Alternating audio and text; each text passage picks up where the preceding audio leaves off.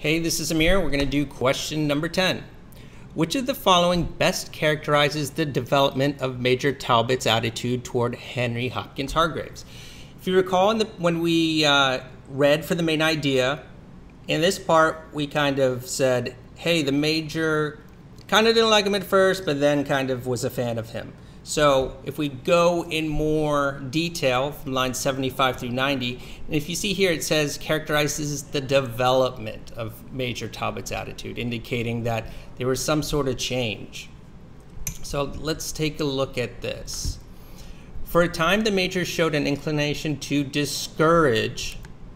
He was inclined to discourage, so not a fan, the advances of the play actor, as he privately termed him. But soon the young man's agreeable manner and indubitable appreciation of the old gentleman's stories completely won him over.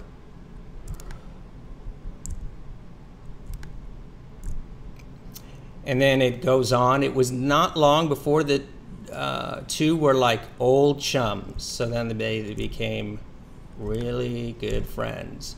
The Major set apart each afternoon to read him the manuscript of his book. During the anecdotes, Hargreaves never failed to laugh at exactly the right point. The Major was moved to declare to his daughter one day that young Hargreaves possessed remarkable perception and a gratifying respect for the old regime.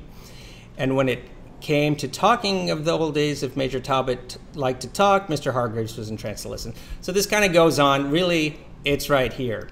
First, inclined to discourage the advances, wasn't a big fan of them, but then Henry Hopkins Hargreaves completely won him over and they became really, really good friends. So that's our answer. Notice how we're following the steps. We read the question, we ignored the answer choices. We went to and referred to the passage to find the answer. Now we're going to come back to the answer choices and focus on poking holes through the answer choices. So focus on getting rid of the wrong ones. So let's look at A. Talbot liked Hargreaves from the start. Okay, automatically it's wrong, because even if part of it is wrong, the whole thing is wrong. He never liked Hargreaves from the start. He wasn't a fan from the beginning, so we can get rid of it. We don't really need to read the rest, but due to Hargreaves' humility and even temper. Well, this part is wrong, so A is wrong. B. Talbot at first resisted Hargreaves' attempts. Okay.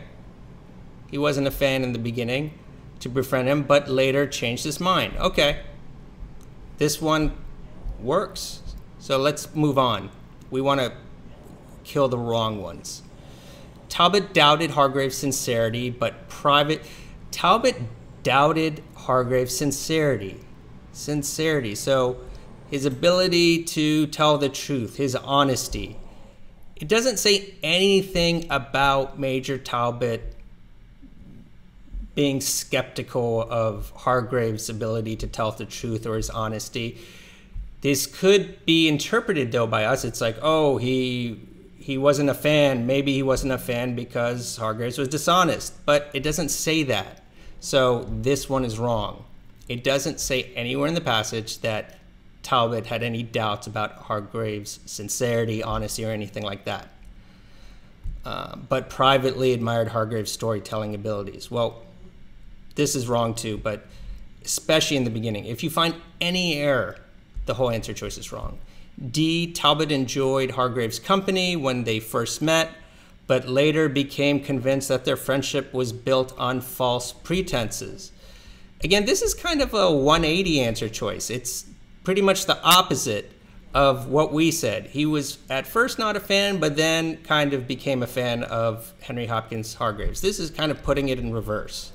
So the SAT likes to do that, and they also like to do things like, put small things that are wrong here. So that's why C and A are wrong. So the right answer is B.